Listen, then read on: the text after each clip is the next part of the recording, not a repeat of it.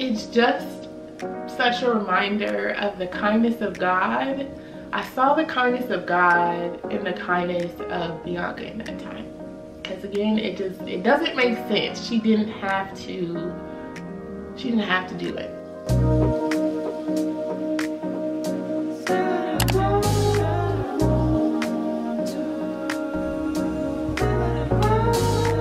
Hello. If you weren't here for part 1, hi, I'm Gaby. I also go by Gabrielle. I actually should say that the other way around. My name is Gabrielle and I go by Gaby. And welcome to part 2 of what happened in my world in 2022. What the heck happened in 2022? This part is where I talk about moving out of my amazing, awesome, so in love with it apartment and having absolutely no plan.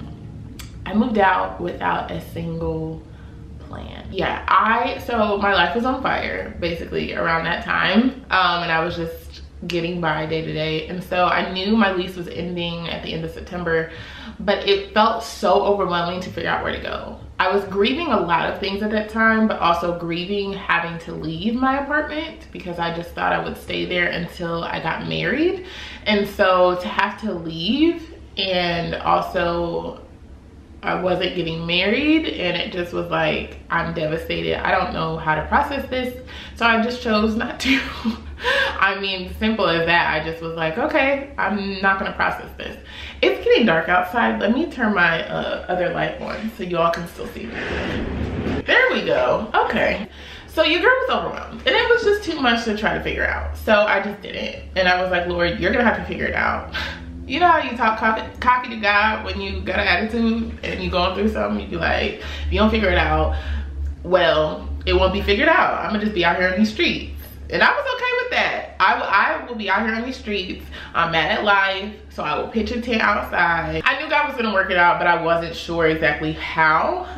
So I just kept moving through. I started having conversations about moving back in with my parents.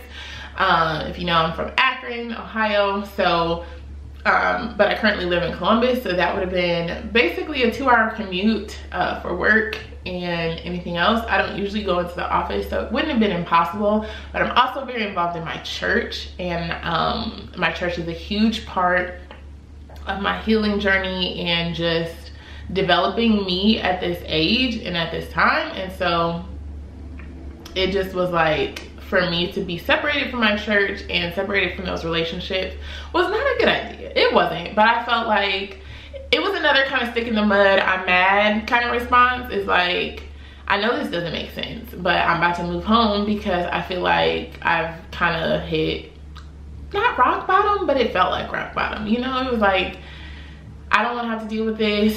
I know it's an easy answer to just move home with my parents, save my money, and figure out what I'm going to do. I also had this desire and passion to buy a house, but I had no idea how to make that happen. It felt very overwhelming and scary to even consider the idea of buying a house. At the time, your girl was not financially anything. I've always been like pretty good with money as far as like I pay my bills on time, you know, credit's good, that kind of a thing. But having a deep savings account, no. Like 10 years of college will, baby, unless you're just finessing and making things shake, that savings account is like on a 0. Whereas, you know, I'm watching people build lives and families and homes, and I'm like, wow, really? Okay. I knew I wanted to buy a house, but I knew I wasn't ready. So it was like, okay, I guess I'm going to live with my parents. And I actually had a friend. At the time, she was literally just an acquaintance. Like, we were cool, we knew each other from church, we had seen each other, had conversations before. I'm trying to think of like how we actually met. I don't know if I remember. Isn't that so weird when you like don't even remember how you got to know somebody? I don't know, but this was very soon after the engagement had ended and I had not shared it yet. And I ran into her in a Target, and so I was like, hey, you know, we're chatting it up. And she goes to look at my hand and she's like, you know, congratulations, and kind of had a moment. And she goes to look at my hand, she's like, because that'll tell it, baby, when the ring ain't on. They like, excuse me, huh? I kind of was just like, you know, yeah, no. She was like, oh. she's like, sounds like you might need a wine night. Like literally that was just her response of like, I don't need to know details, you ain't got to tell me nothing. How about this wine? And how about like tonight or tomorrow night? And I was like, sounds like a plan. Which again is kind of funny because we weren't like besties. Like we didn't have this like, you know, super heavy friendship, and it made sense for us to like have a wine night. I mean, it was cool to have a wine night, but it was like, I don't know, we had just never hung out like that. So she invited me over. I don't remember if it was that night or the following night. It might have been the following night. And y'all, talk about like having a connection with somebody off the bat and feeling like you've known them your entire life. Like the way she cared for me that night was like, it just didn't make sense. Like that's how I feel about all of this story, is like, it doesn't make sense the way she cared for me when she literally could have been like, you're just another person that I know from church. Like I don't have to, like she didn't have to step out of her way. She didn't have to care. Like to this day, I want to be like, why did you care? Like, thank you. Thank you for caring. But I don't know. Other than the Holy Spirit, we know how he works and coordinates and makes sure everything is what it should be at the right time. So from that connection, basically she was just a friend in a time where I really needed a friend. Around that time, started the conversation, or I brought up the conversation of me moving back home to Akron, and she about cussed me out without cuss words. Actually, BB cussing. But she didn't cuss me out for that. She was like, no, you're not going to live in Akron. That's not an option. And I'm like, okay, sis, that's real cute for you to say, but like, where am I finna go in Columbus? And I didn't want to be a burden on anyone. Like, I feel like I can be a burden on my parents because they're my parents. They brought me into this world. So if I'm at rock bottom, y'all can let me sleep on your couch because I didn't ask to be here. That's how I felt about it. Like, I can go there and just get my life together and not have to feel bad or feel like I need to be paying, you know, oodles and rent or whatever.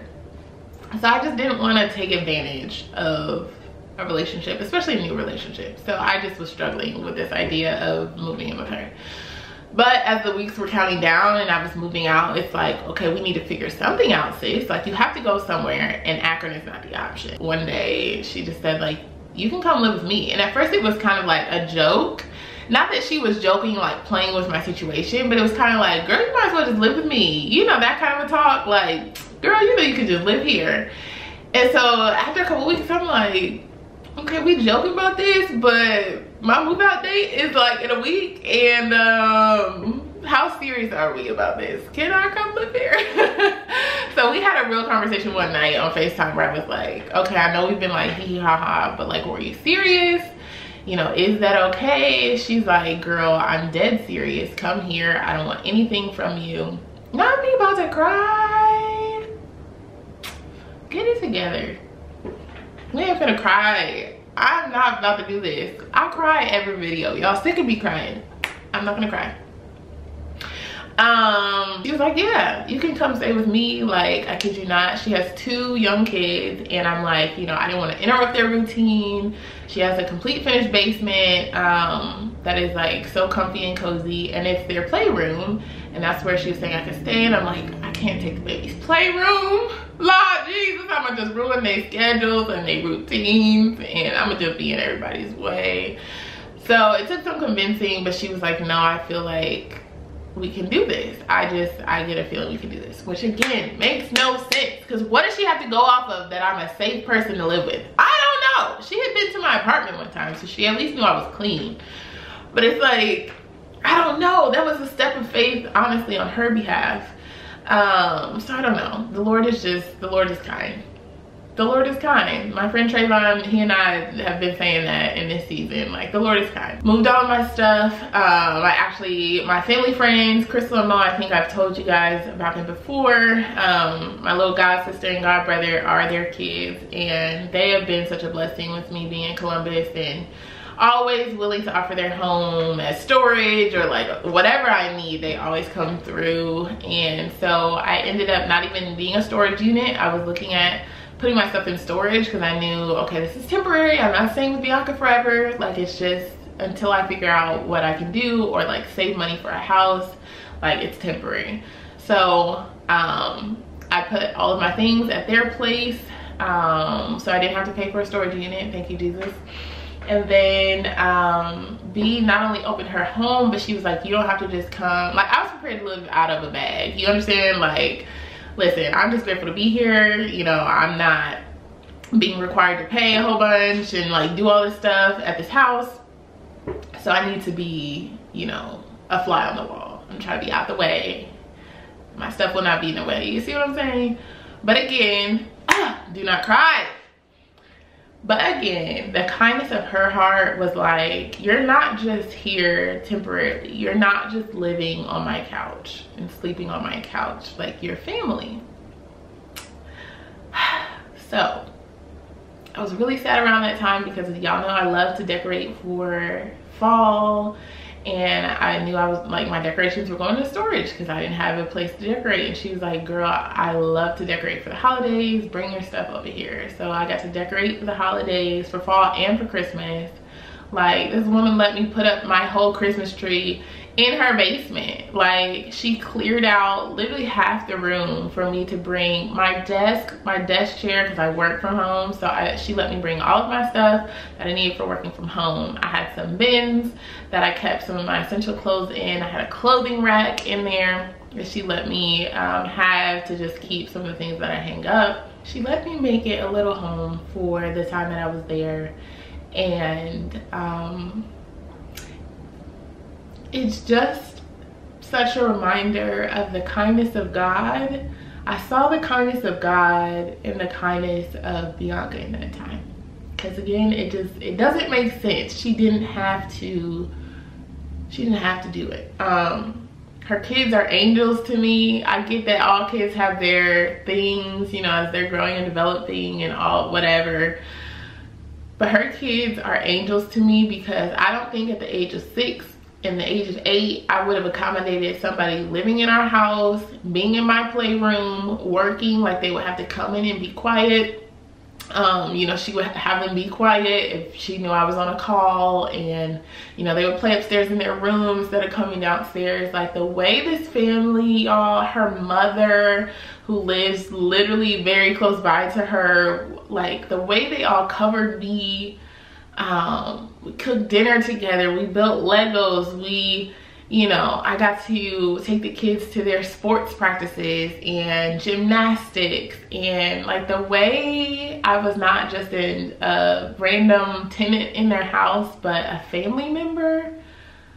Like, I've been processing it over time, but something about talking it out right now is just like, I don't understand.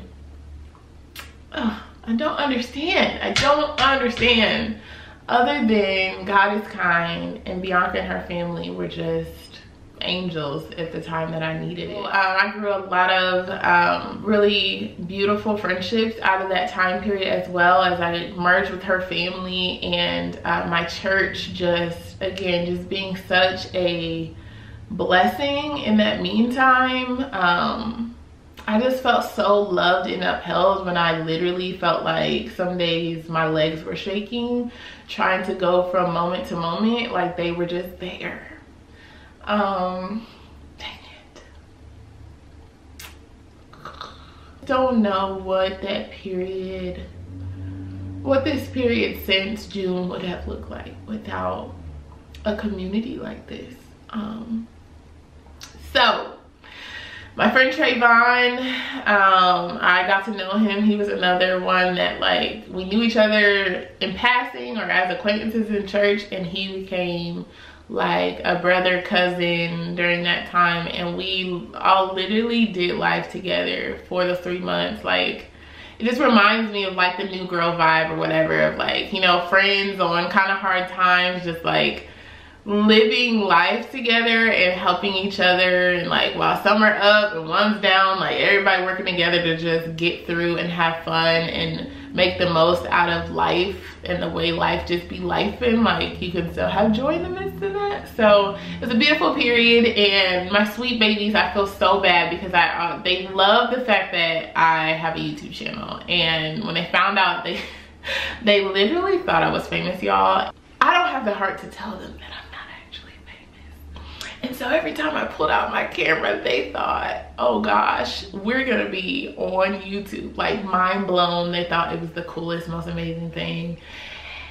And so therefore, I would record, and I told them that I would get them up, and I don't want to say so much footage because I don't remember it being a lot of footage, but I know I took videos of our time together, of us doing various things. So to my sweet babies, Eliana and Elijah, this content I'm posting is for you. Highlight our memories and our time together and all the fun things that we got to do with each other.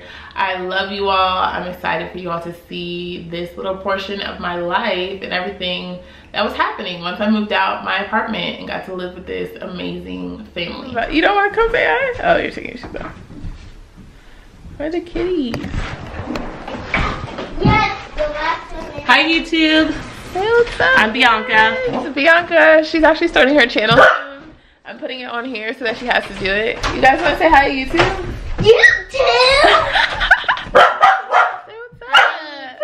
Look at it. How about we video from building a Lego?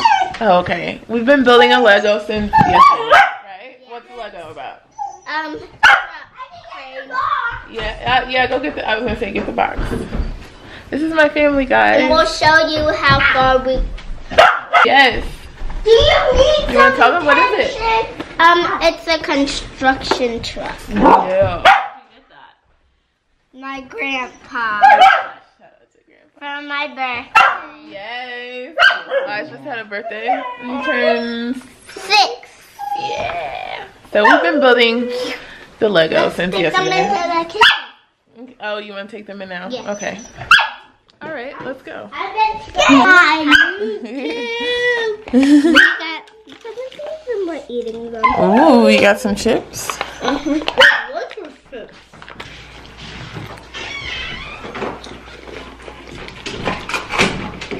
If I see myself on YouTube, now I know you are actually on YouTube, so we might actually be on, we're gonna be on real YouTube. Yeah. Ooh. Hi, Puppy. Okay, he said it's my debut. They're gonna need to parent involvement.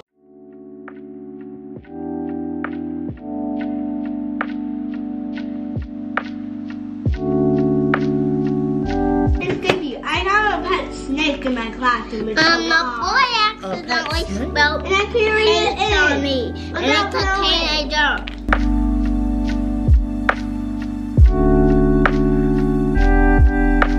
Look at it! Go, go, go, go, go, go, go, go.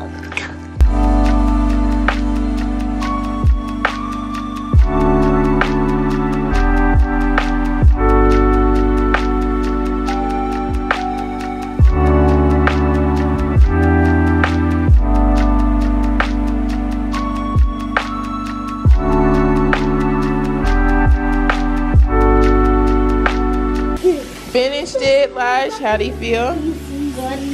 Good. This one's going nuts. All right. That's so cool. Here's the picture. Cause I'm a barrel. Be careful. Hi, YouTube. Tell them where we are. We're at farmer's market. Yeah, and then we're gonna bounce. And then we're going to the corn maze. And then we're gonna So after the market, oh gosh, we're going to apple picking. Why am I upside down?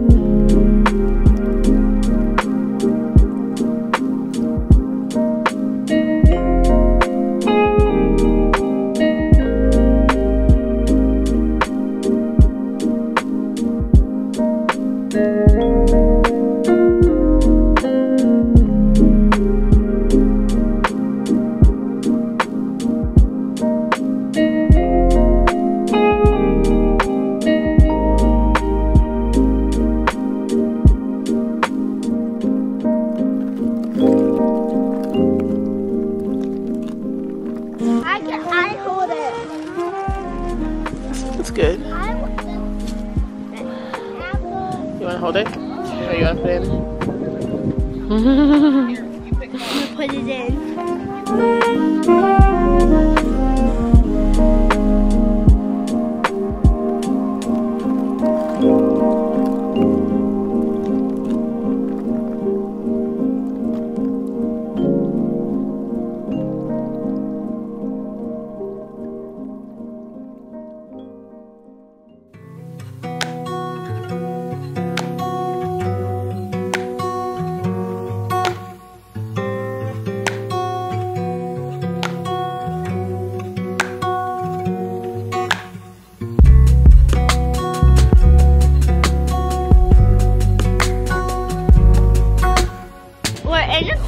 Right now, and we're trying to find these like little things, and I have a crayon right here that we're gonna shade it in. If we find it. If we find it. Y'all, I haven't done a corn maze since I was about 10, so I'm not leading the group because we may end up lost. How confident are you? Very. I mean, oh. I was the corn maze master. Ooh.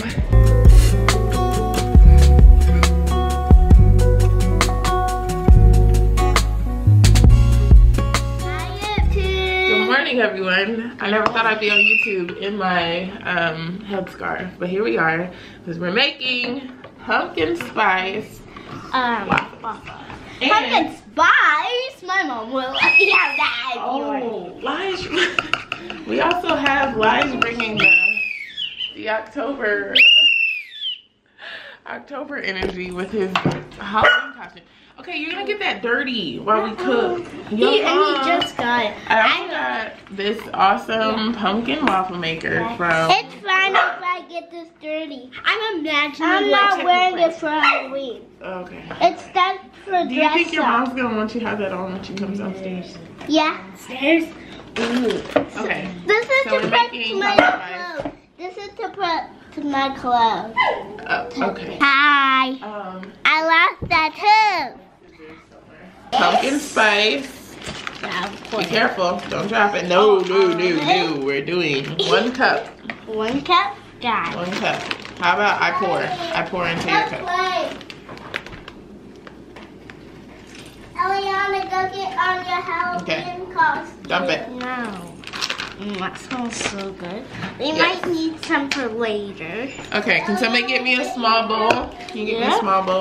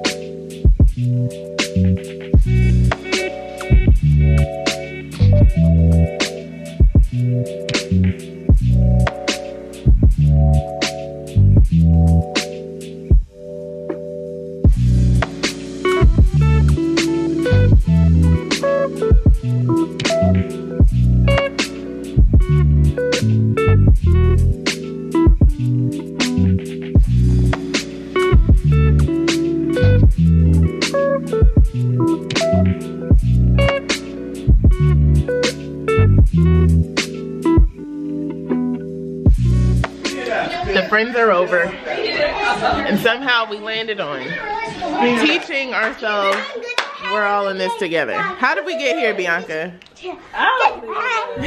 How did we get to this moment? Because we were doing listening to music. Trayvon's very focused. we were doing Backstreet Boys. And Oh gosh. Oh. Okay, there we go.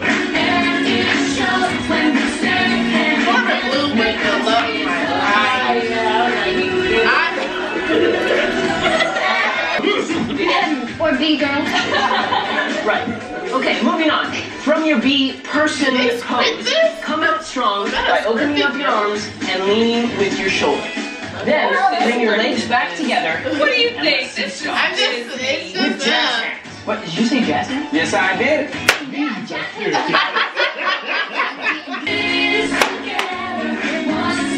Remember, it's this. So we're starting this way.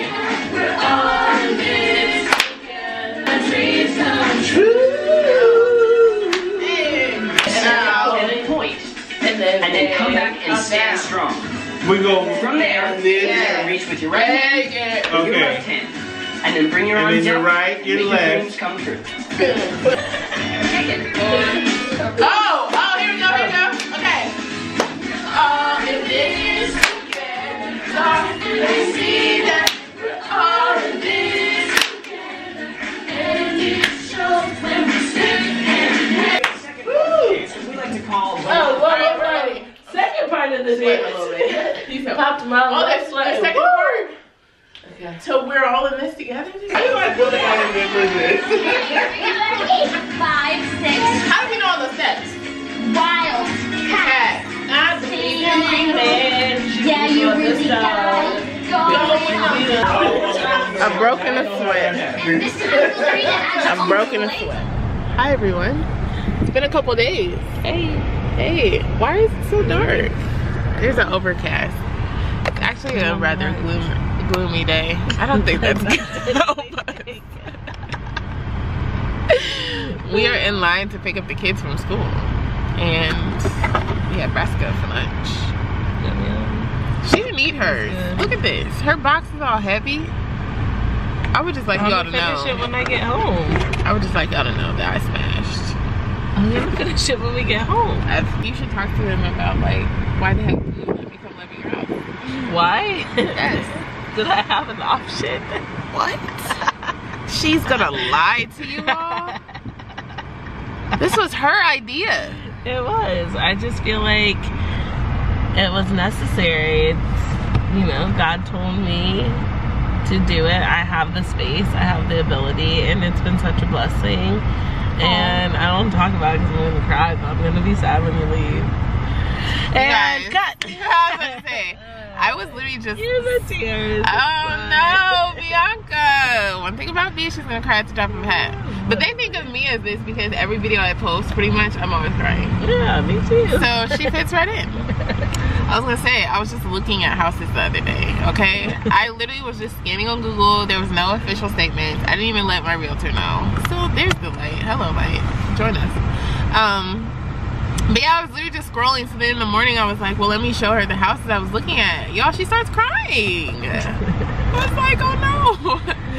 Mind you, I've only been here 5 weeks, I think.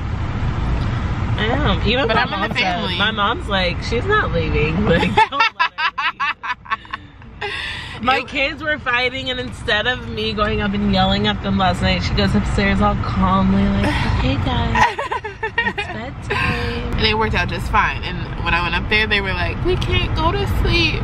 We're not tired. I was like, if you go to sleep, I was like, whisper, I was like, if you go to sleep, or if you lay down and you close your eyes like this, then you'll fall asleep. And they were like, okay. So they were like this. And then I came back to empty the trash, and they were. I was like, yes. So yes, we're here to pick them up from school. Which is funny because this is the first time I've picked up with you. Yeah. Since I've lived there, I'm always working. But today, I said screw the work because it was making me emotional. So instead we went and got food.